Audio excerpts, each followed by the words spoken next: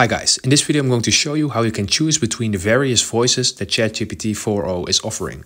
So we're going to our ChatGPT app, and right now we make sure that we are in the GPT 4.0 engine.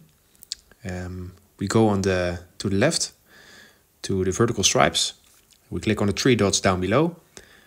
We scroll down a little bit to voice, and here we have all the voices.